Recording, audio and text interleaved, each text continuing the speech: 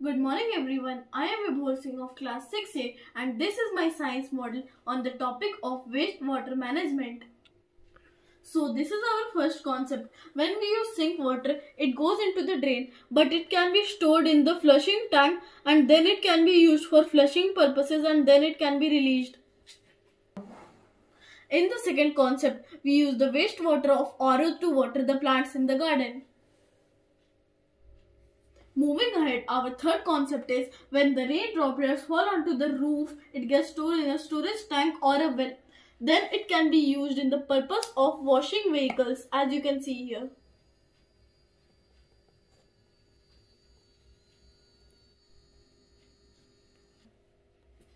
As you can see, the wastewater also gets stored in a storage tank beneath. Then it can be used for agriculture processes or irrigation of farm. So in our last concept, when the water tanks get full, the soil moisture sensor will start beeping, preventing overflow and saving water. Thank you for watching my model demonstration.